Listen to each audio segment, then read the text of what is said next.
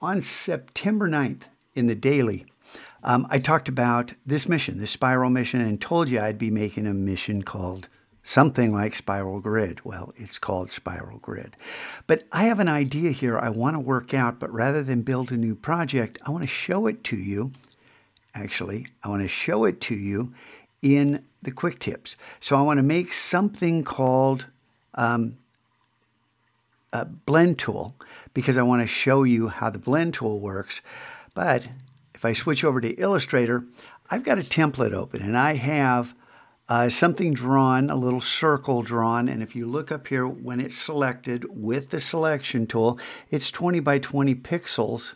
That's the size of it. And this is important. It's got this registration point right in the center.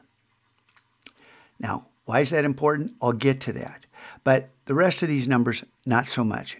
20 by 20 pixels. I want to make something that's 400 pixels tall, and I want a big circle here, and then down at the bottom, I'm option drag this out, come straight down, and then I don't want this to be 20 by 20 pixels. I want this to be something like 2 tab 2. You know, this is locked, so they changed.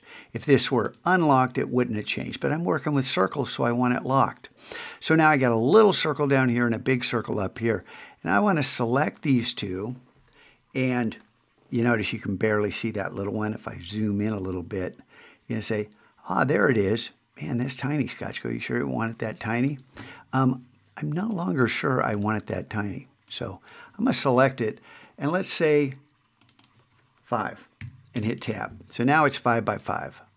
Now I can see it a little better. Now, between these two, I want this to be 400 pixels high. So I go in the transform panel.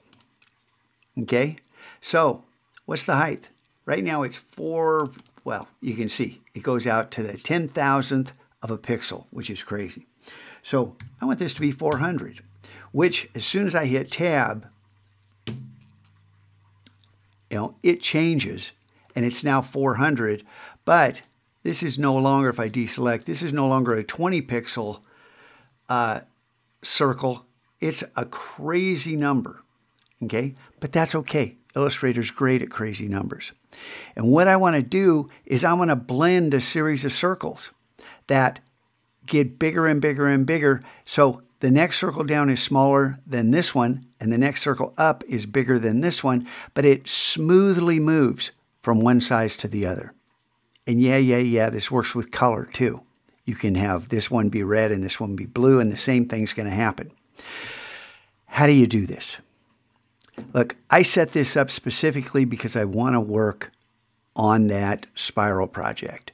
But for us, object, and of course I don't have my glasses on, so I can't read any of this. Down here is blend and then make. Now, if you just click make, it's going to do something random and you're not going to know. It's just going to be luck of the draw. Let's open up blend options. What do we want to do? I don't want smooth color. I want specific steps. And you see we also have specific distance. So when I'm doing this, I pull out a piece of paper and a pencil and I start doing some math. But I watch how kids work. And you guys like to guess. Okay? So I don't know. I haven't even thought this through. I'll say 13.